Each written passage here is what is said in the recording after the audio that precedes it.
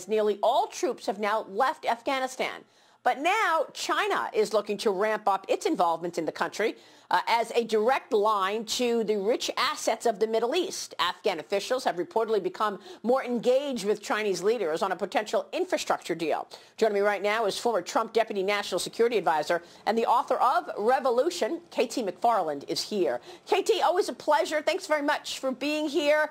When I saw the news that China is looking to partner with Afghanistan, I thought, okay, here we go again with the CCP and its efforts to overtake America as the #1 superpower. Your thoughts on what is taking place with regard to Afghanistan, KT? You're absolutely right. I mean, the Chinese always had designs on Afghanistan, but it was always complicated to do stuff there. Well, now America's built an infrastructure in Afghanistan, and the Chinese are just going to come right in. And what they're going to do is two things. One, they're going to go after the rare earth minerals. China needs a lot of these rare earth minerals that Afghanistan has, China doesn't have.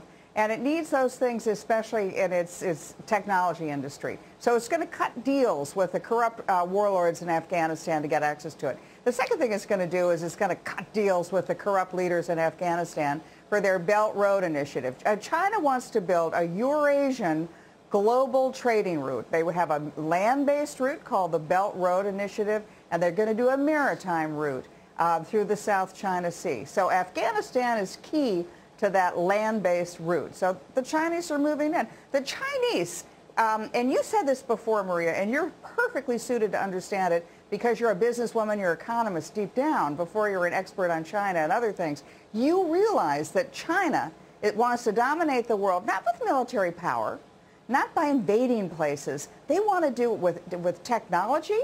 They want to do it with trade war and economic war. And they plan to do it in international organizations. You saw that with COVID and their takeover of the World Health Organization.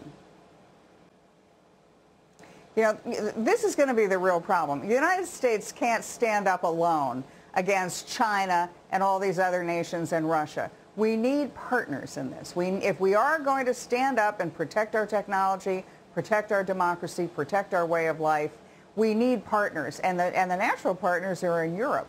The Germans, however, for example, largest country in continental Europe, most powerful in continental Europe, they want to trade with China. They want to sell cars to China, so they don't really want to join us in any of this. The Brits may be a better and closer ally, even though, as you point out, the Chinese are trying to acquire a British ship company. Maybe the Prime Minister of Great Britain steps in. But I think that our better move in all of this is to look to Asia for allies. It's to look to Japan, Korea, and particularly to India. That's the move. Yeah. And you know they get it. The Chinese Communist Party has been bullying its neighbors in the South China Sea, and during the 2020 lockdown across the world, the CCP used it as an opportunity to invade India and fight over the Himalaya mountains and kill 20 soldiers in doing so. First off, the deal means China gets to pour billions of dollars into Iran's banking, telecommunications, transportation and infrastructure sectors over the next 25 years, including huge investments in nuclear power, ports and oil and gas industries. The cash infusion coming as the Islamic regime continues to endure the economic strain of U.S.-imposed sanctions and looks to China to ease their pain. The investment for Iran means that China is backing it. And that is perhaps the most important benefit for Tehran. It knows that come hell or high water, Beijing will be behind it. In exchange, Iran gives China a steady supply of oil to fuel its expanding economy. China imports more than 300,000 barrels of Iranian oil every day. This deal gives it even more oil at a deep discount. Remember, the U.S. has sanctions on purchases of Iranian oil. And China, for the last year or so, has been buying it openly in violation of those sanctions. This is another indication, a sort of an in-your-face maneuver on the part of Beijing. The partnership means the communist government now has a strategic foothold in a region historically dominated by U.S. influence. The Chinese are solidifying economic relationships, not just with the Iranians, but across the Gulf as well. And I think most importantly, they are looking to use the Iranians as a pawn in the larger game of strategic competition against the West, and in particularly against America. The agreement calls for closer military ties and more intelligence sharing. Experts warn the new China-Iran axis could mean potentially more money to fund the Islamic regime's proxy forces in Yemen, Syria and Iraq, and further destabilize the Middle East. Because it gives Iran backing, undermines every other country's diplomacy in the region. This is going to be a problem not only for Washington, but also for Jerusalem. It's going to be a problem for the Sunni Arab states. Shi Wei-Wang, a Chinese-American, spent 40 months in an Iranian prison on alleged spy charges, gaining his freedom in a prisoner swap in 2019. He says the China-Iran deal is likely to force the Biden administration to give up more concessions as it seeks to rejoin the 2015 nuclear deal forged by President Obama and scrapped by President Trump. There's talk of a new proposal for Tehran with possible sanctions relief in coming weeks. The Biden administration's eagerness to re-engage Iran is creating a conducive environment for China to entrench its influence and interest in Iran. And then if China can do that, other countries in the Middle East would be compelled to work with China closer. As America pivots to Asia to confront Beijing's rise, it leaves a potential vacuum in the Middle East that has global powers like China and others only too happy to fill. China, as well as Russia, are looking to capitalize on vacuums that the U.S. may leave, whether it's in the Levant or in the Persian Gulf, and use their military relationships, their economic relationships, and their political relationships to offset what they perceive to be declining U.S. power.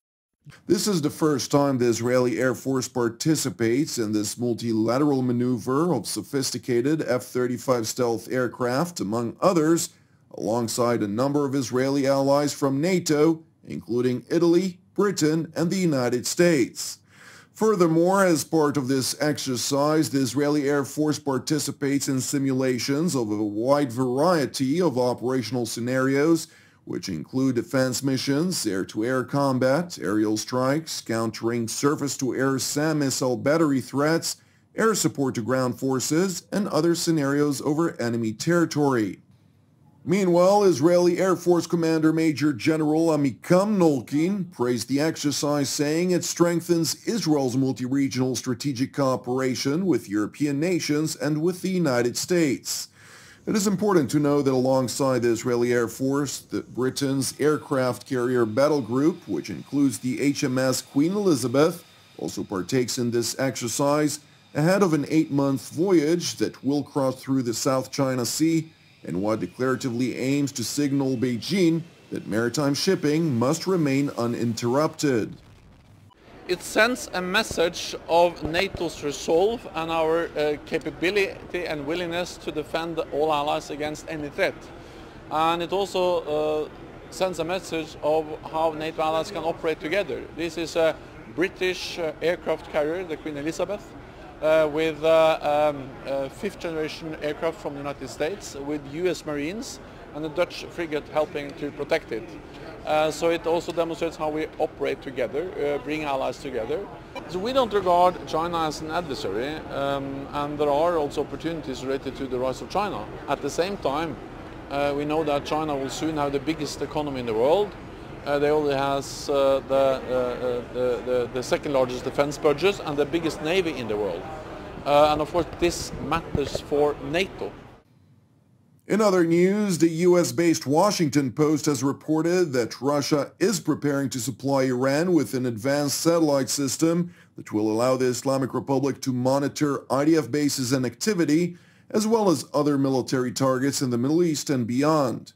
Per the report citing U.S. officials, the plan would deliver to the Iranians a Russian-made Canopus 5 satellite, equipped with a high-resolution camera that would greatly enhance Iran's spying capabilities, allowing continuous monitoring of facilities ranging from Persian Gulf oil refineries and Israeli military bases to Iraqi barracks that house U.S. troops. TV7 could not immediately independently corroborate this report, and the respective Israeli and Russian defense ministries were not immediately available for comment. More than 1,100 rockets and counting have been indiscriminately fired from the Hamas-controlled Gaza Strip toward Israel's southern and central civilian communities, while in tandem the Israeli military is in the process of conducting hundreds of aerial strikes against militant targets across the Hamas-controlled enclave. Separately, wide-scale riots have erupted in Arab towns and cities across Israel, as well as in mixed communities where both Muslims and Jews live side by side. Following much of the day yesterday, during which hostilities were primarily concentrated to rocket fire on southern Israeli communities and Israeli airstrikes on militant installations in the northern Gaza Strip, the Islamist Hamas organization set an ultimatum which demanded an end to Israeli bombardments by 9 p.m. yesterday evening, or else it vowed to direct its rocket fire toward the densely populated city of Tel Aviv. After Israel ignored the ultimatum, the Islamist organizations in the Hamas-controlled enclave launched hundreds of rockets towards central Israel, a number of which managed to penetrate the country's aerial defense array, scoring direct strikes on residential structures and a bus, claiming the lives of 3 Israelis and injuring dozens of others, effectively raising the total number of casualties to at least 5 Israelis and 1 Indian caregiver.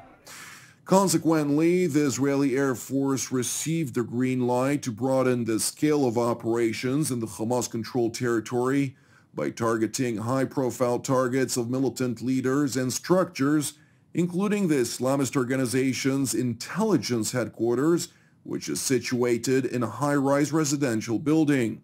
Subsequently, amid hundreds of militant targets being destroyed throughout the Palestinian enclave, alongside targeted assassinations of a growing number of senior Hamas commanders, the leader of the Islamist organization, Ismail Haniyeh, published a film statement from his undisclosed bunker in which he stressed, in light of persisting efforts by Egypt, Qatar, and the United Nations to reach a ceasefire, his organization's willingness to de-escalate the situation.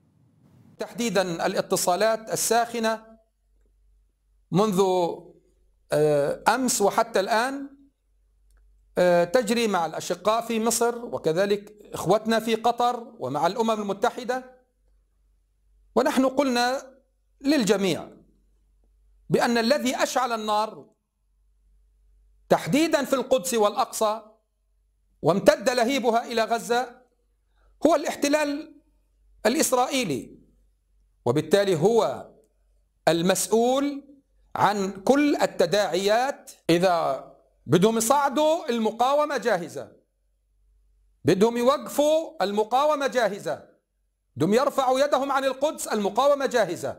هذه رسالة أوصلناها لجميع الأطراف ولكل من يعنيه الأمر.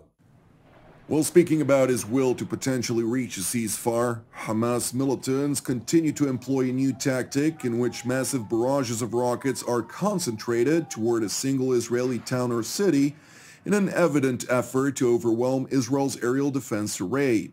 Therefore, the IDF Home Front Command Chief Major General Ori Goldin, during a tour of residential buildings struck by hostile projectiles, urged Israel's residents to remain attentive to the military's instructions. ארגוני הטרור חרטו על דגלם לפגוע באזרחים ולא להילחם בצבא. ההגנה שלנו היא הגנה חזקה. לוחמי הגנה אווירית מצליחים לסכל כמות גדולה מהרקטות שמשוגרות לארץ, ואנחנו נותנים התראה לכל אירוע, אבל אין 100%, אין הגנה הרמטית, ולכן נדרש מכלל האזרחים לצייד ולפעול על פי ההנחיות מצילות החיים, ובכל מצב שיש התראה להיכנס למרחב המוגן. It is crucial to highlight that Jerusalem is seemingly intent on significantly weakening the capabilities of the Islamist organizations in the Gaza Strip. During a press conference that was delivered at the Defense Ministry in Tel Aviv, Israeli Prime Minister Benjamin Netanyahu emphasized that the military operation in the Gaza Strip will continue. סיימנו עכשיו התייעצות והערכת מצב עם ראשי מערכת הביטחון. קיבלנו החלטות.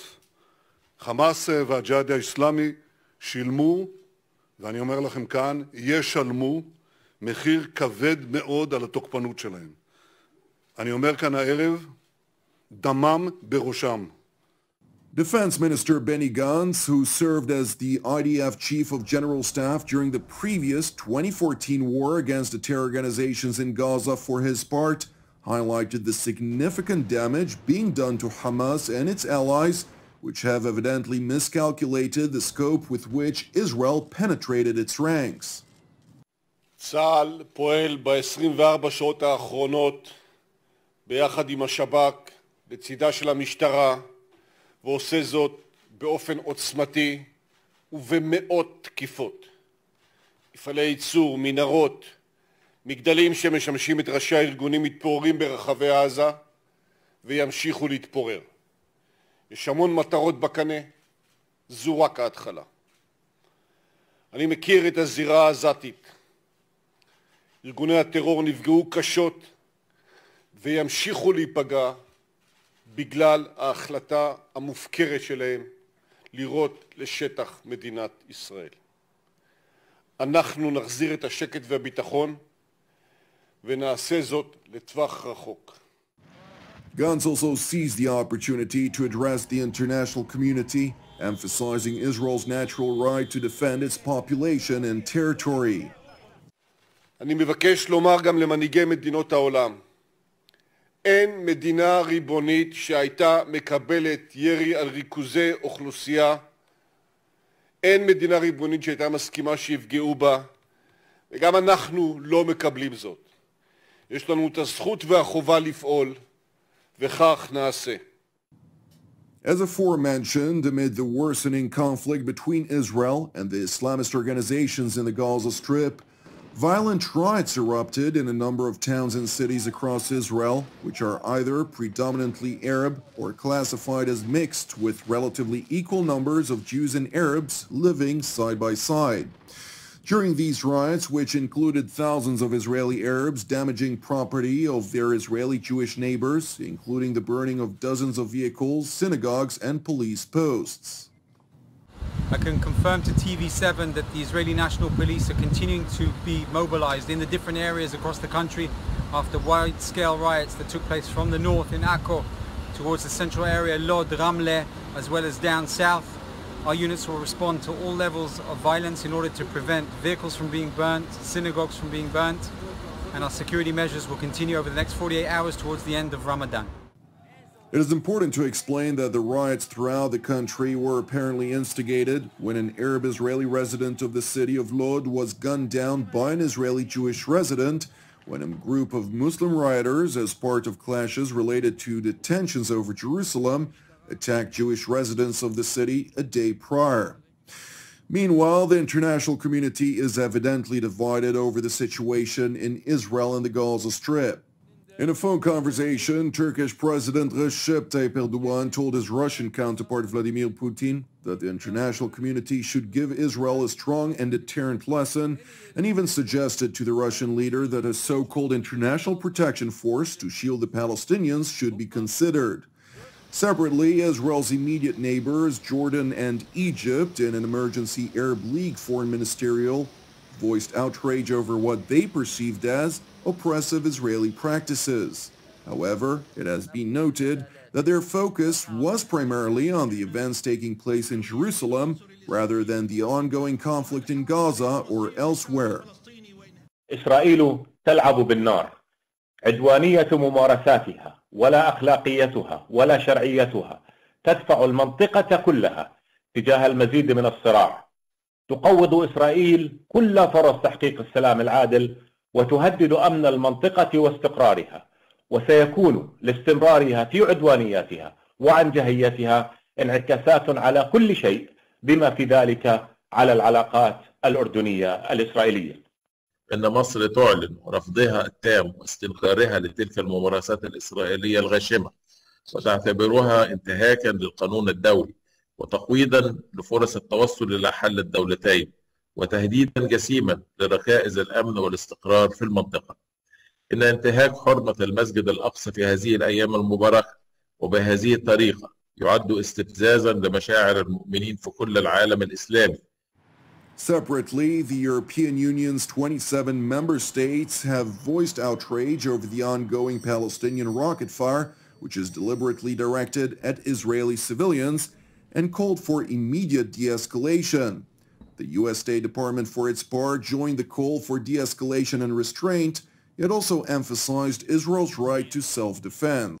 Turkey and Russia discuss sending troops to Israel to protect the Palestinians. Is this an escalation of war?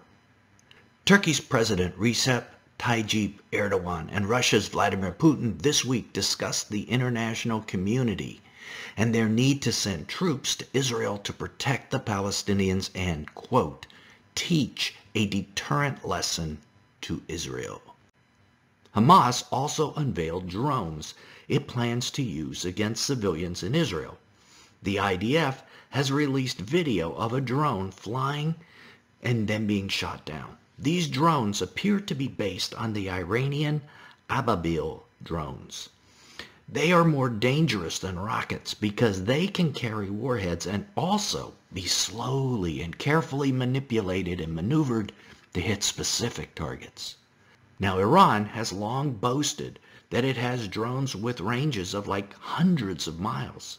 And Iran has said it has increased the armaments it can put on these drones.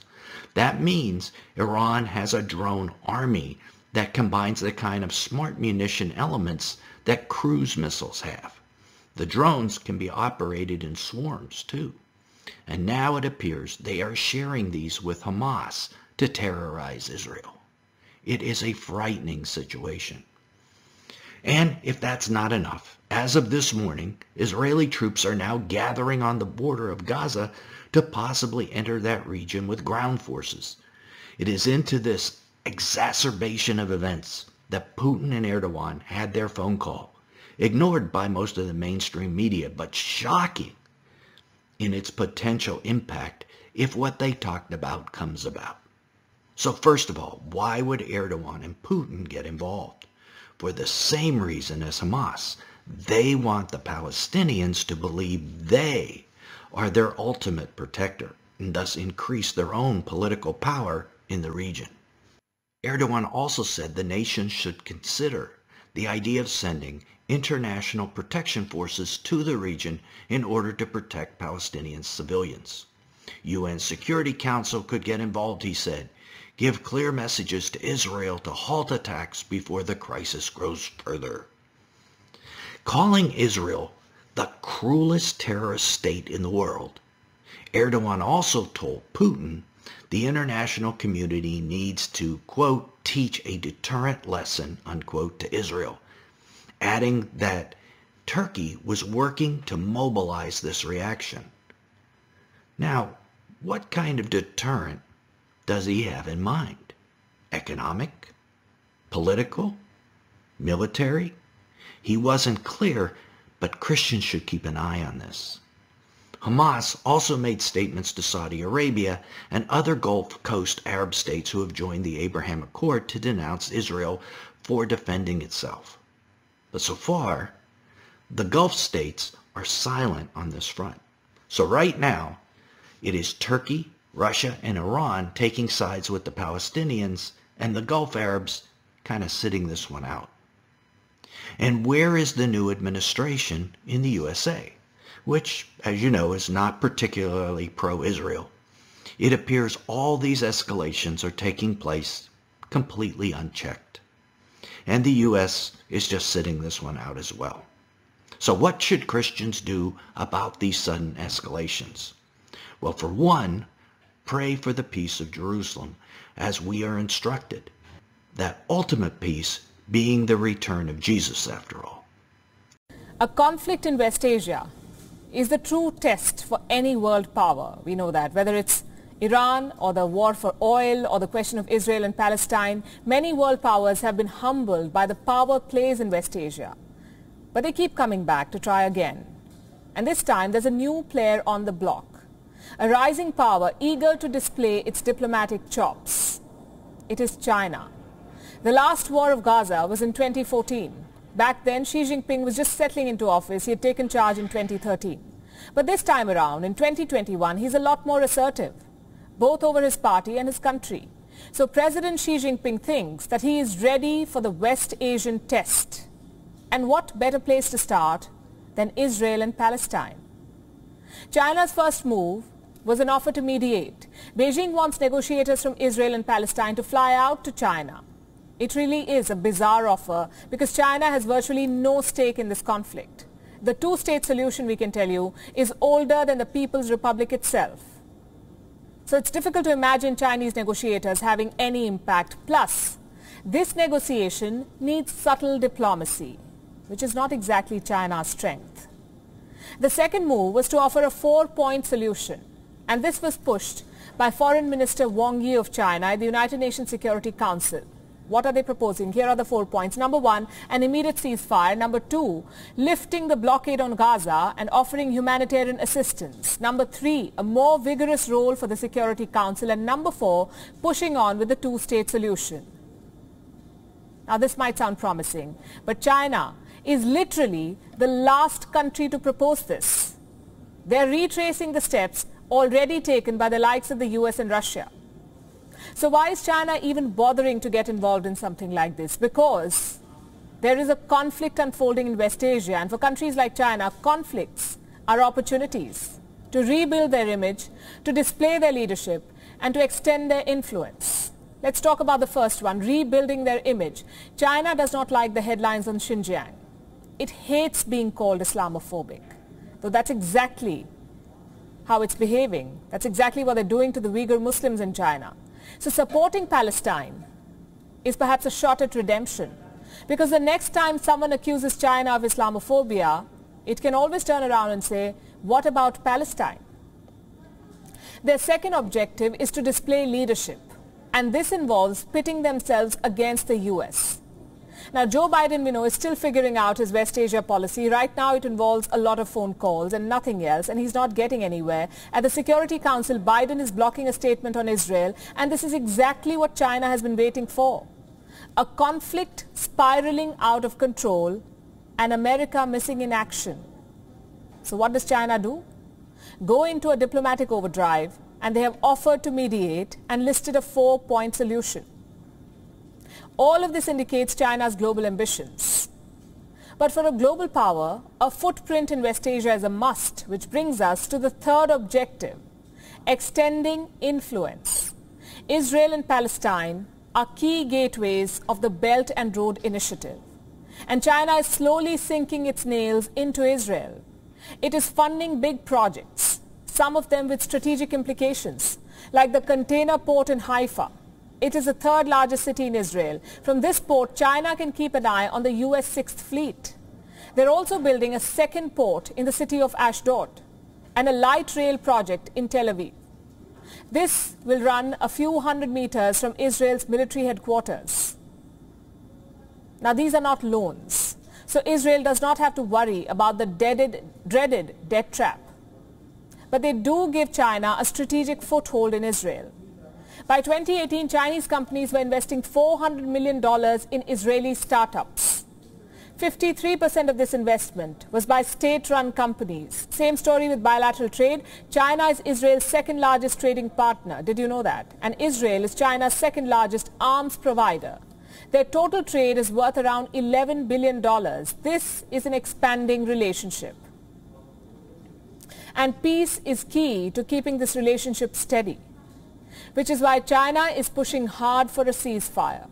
Beijing has millions of dollars tied up in West Asia. For them, the two-state solution is a business agenda. It has nothing to do with peace.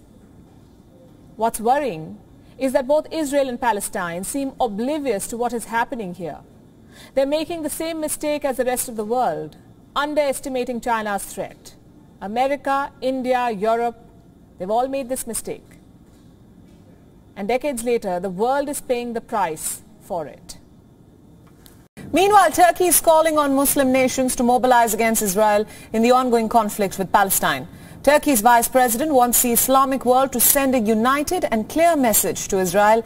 Ankara also criticized world powers for not doing enough to stop the violence. President Erdogan is a prominent critic of Israel. He described the country as a terrorist state after the storming of the Al-Aqsa Mosque on Monday. Erdogan has repeatedly slammed Israeli occupation of the West Bank and its treatment of the Palestinians. Erdogan's deputy says that Muslim countries that do not display unity are effectively party to the conflict. On Wednesday, Erdogan discussed the Israel-Palestine conflict with Russian President Vladimir Putin. He urged the international community to teach a deterrent lesson to Israel, and Turkey is also proposing to send peacekeepers to safeguard Palestinians. A similar proposal was made back in 2018 as well.